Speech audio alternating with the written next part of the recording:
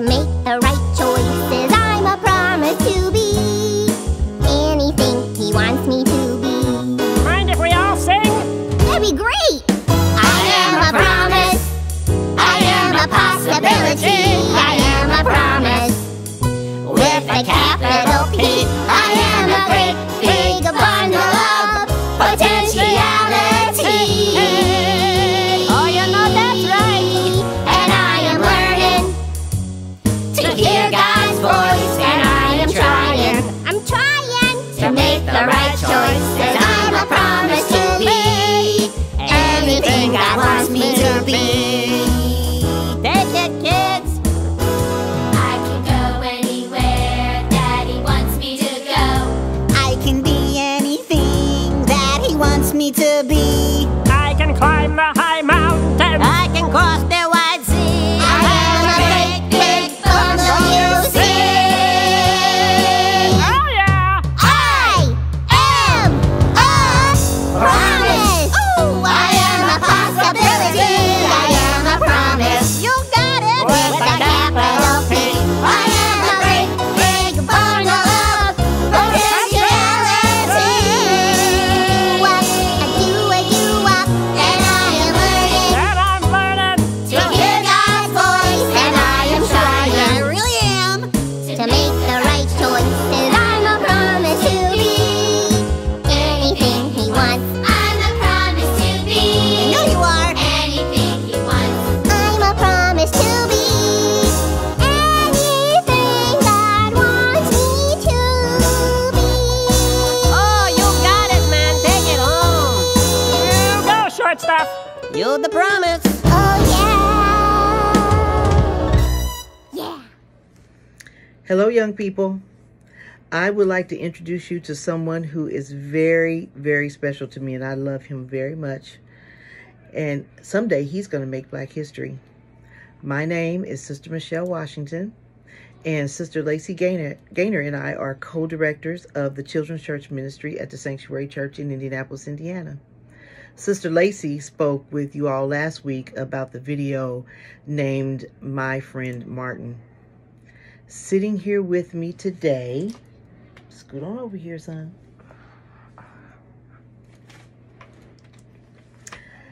is my son, Malachi Washington. Malachi has decided that he's going to be a fashion designer. I wanted to interview him to get some of his motivational thoughts and to ask him a couple of questions. Malachi, can you tell me about why you want to be a fashion designer? I want to be a fashion designer because there's a lot of people I look up to. Some people believe in God, and it kind of helps me to do something and to show that you can do anything if you put your mind to it and if you believe in yourself and believe in God. Oh, that's beautiful. Well, what's the Bible story that you've read that motivates you the most? David and Goliath. Oh, that's a good story. Why that one, son? Because David was the smaller person and he wasn't expected to win the fight or battle that they had against each other. And Goliath was the big person and like the bully sort of kind of. So they were expecting him to win when he didn't. And David like believed in himself and wasn't scared to do what he was supposed to do. So that like motivates me to like do what I like to do. I love that. That's a great answer. And just so you guys know, that story is found in the book of 1 Samuel. And I believe it's even chapter 17. So you guys and gals should take some time to look that story up, because that is one of the great ones and one of my favorites. You know, also one of the things that I did pull from that story, Malachi, that I think is so important, it's Philippians 4:13. And that is, through Christ, you have strength and you can do anything. That's awesome. That's Philippians 4:13. And I like that because you're taking the power that David knew that he had, because he knew who his father was. So he knew he could beat that giant. And you have the awareness also that you know where your strength comes from. That's really important, Malachi. I'm going to show you all a video of several people. They knew that they could do anything, and those people made what we call Black history. Let's watch this video, and then we'll come back together when the video ends.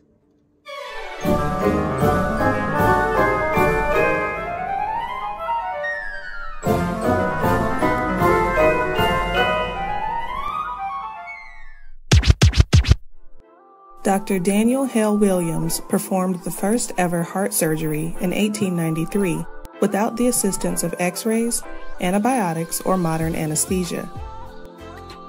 Dr. Dan, as he was known, was born in Pennsylvania and received his medical degree from Chicago Medical School. In 1891, he founded Provident Hospital, the first interracial hospital in Chicago on the city's south side. The hospital established the first Black nursing school. One fateful day, 2 years later, a young Black man named James Cornish was brought to Provident Hospital with a serious wound on his chest. With his patient bleeding heavily, Williams saw only one option. He performed surgery on James' chest, fixing the severed artery, and then closed the wound. James was discharged 51 days later, fully recovered. He lived another 20 years, proving the success of Dr. Dan's operation. George Washington Carver was a botanist, agricultural chemist, and inventor. His innovation and determination helped to restore the struggling agricultural economy of the South during the early 20th century. Fascinated with nature from an early age, he grew a secret flower garden in the woods near his foster home. He earned the nickname the Plant Doctor by the time he was 10 years old because of his skill in caring for sick plants. At 27, Carver entered Iowa State College of Agriculture and graduated as one of their outstanding scholars. He was appointed their greenhouse director and an assistant instructor in botany.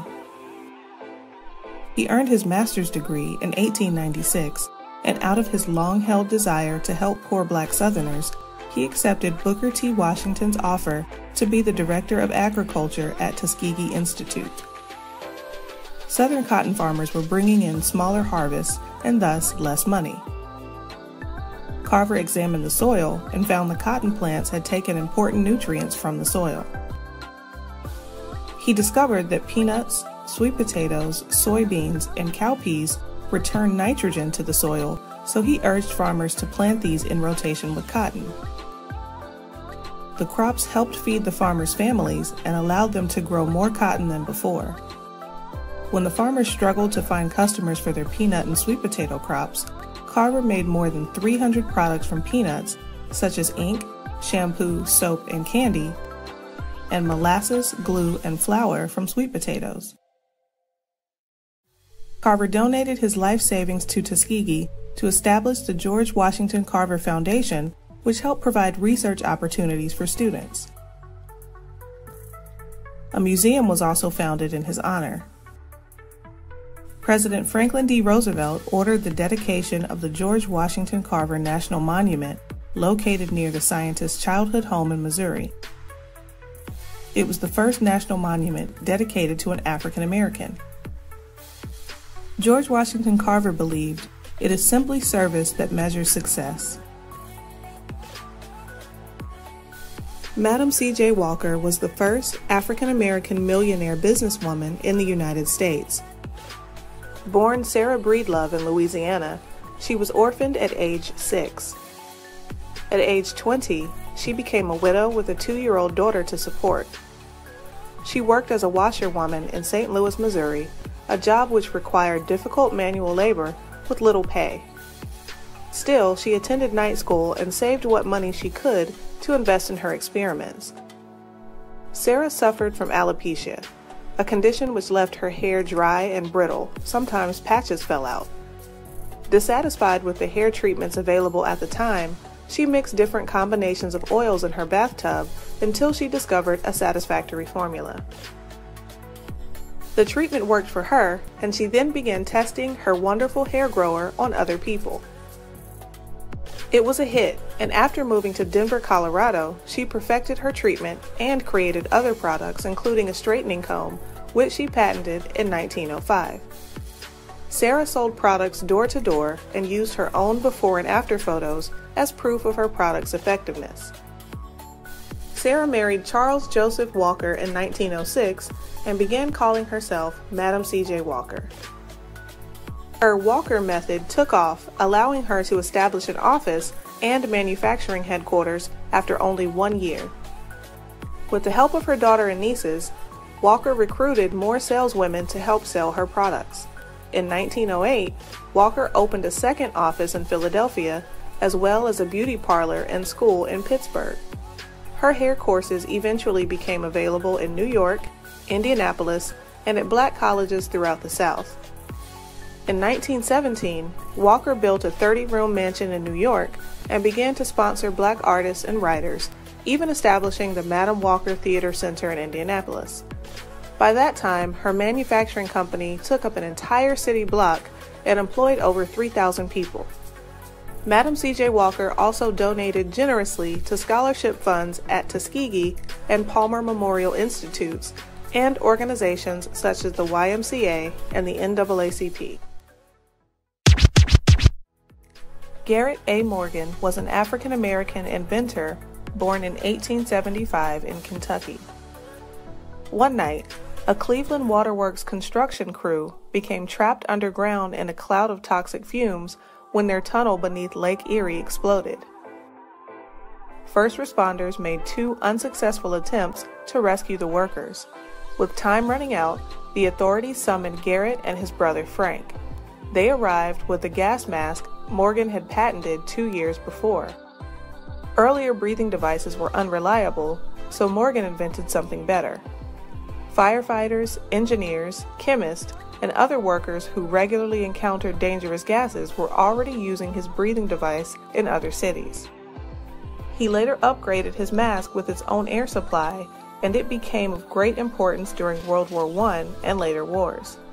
At the Cleveland disaster site, the Morgan brothers and 2 volunteers strapped on the gas mask and made several brave trips through the darkness of the 200-foot-long toxic tunnel. They rescued more than 20 people. Morgan was awarded a medal from the International Association of Fire Engineers. The gas mask was not his first or last invention. Morgan worked as a handyman at a sewing machine shop in Ohio, and at age 26, sold his belt fastener for sewing machines. 8 years later, he opened a tailoring shop which manufactured dresses and suits. After only 1 year, Morgan and his wife purchased a home where they eventually raised 3 sons. After accidentally discovering a hair straightening substance in 1913, Morgan established the G.A. Morgan Hair Refining Company. The profit supported his continued research. In 1923, Morgan patented an automatic traffic signal which led to the overhead and sidewalk traffic lights that keep us safe to this day. I always knew I'd go to space. Mae Jemison, the first African-American woman astronaut, once said. Jemison, born in 1956, is also a physician, teacher, and the founder and president of 2 technology companies, the Jemison Group, and an advanced medical device company, Biosentient Corporation. Born in Alabama and raised in Chicago, Jemison was fascinated with science from an early age. Her father and mother were very encouraging. She said, "My parents were the best scientists I knew because they were always asking questions." Jemison entered Stanford University on scholarship when she was only 16 years old.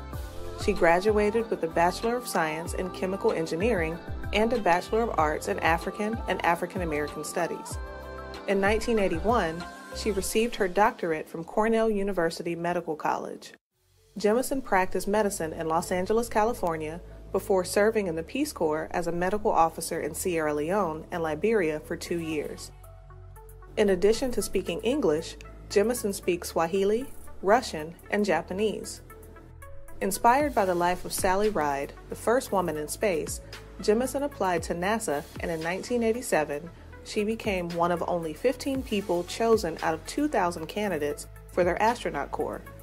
Jemison's first and only spaceflight began on September 12, 1992, when the Space Shuttle Endeavour took off for its second mission. Jemison served as the science mission specialist on the 8-day mission, which was a joint effort between the United States and Japan.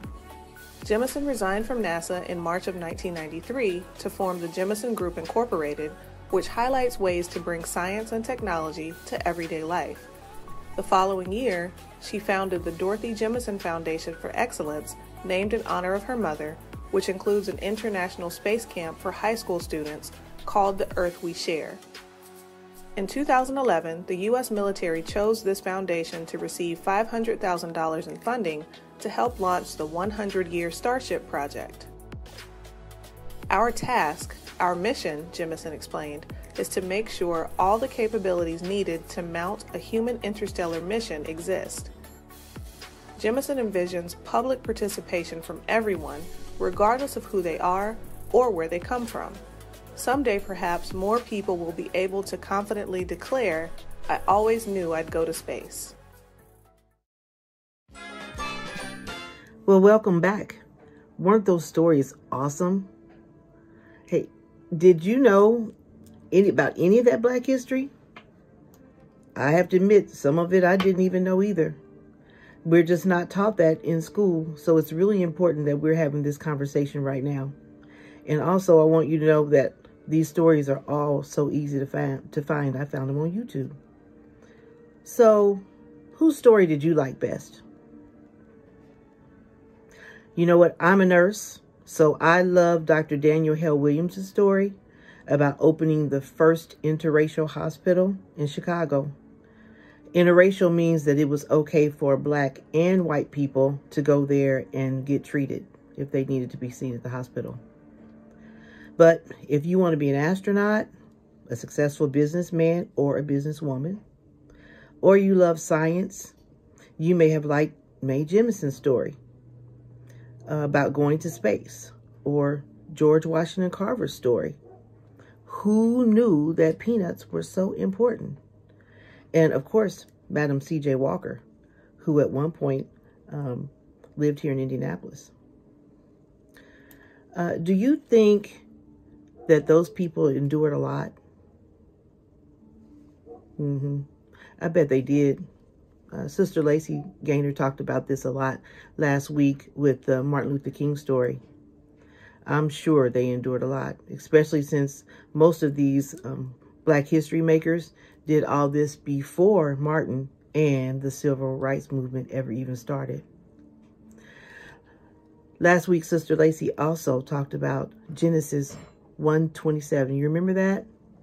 You are created in God's image. You are important. You are loved. You matter. And you are favored. Look at what you can accomplish, no matter what. Because Philippians 4:13 says that I can do all things through Christ who gives me strength. So, Malachi, last week, Sister Lacey talked about Matthew 28:19, and that was going out and making disciples. How do you think you'll be able to do that in your future work? In my future work, I think I'll be able to make disciples by inspiring people and telling them my story and how I'm motivated to do what I do. And that will also make them believe in Christ and believe that you can do anything you want to. Wow. Well, you know, a real important question is, how are you doing it now? I help with the kids at Children's Church, and I'm also helping with the marriage retreat that's coming up. So, yeah, that's how I help people and help them become disciples. That's awesome. Thank you, Malachi, for letting me interview you. I love you very much. And thank you, young people, for being such good listeners. Goodbye for now.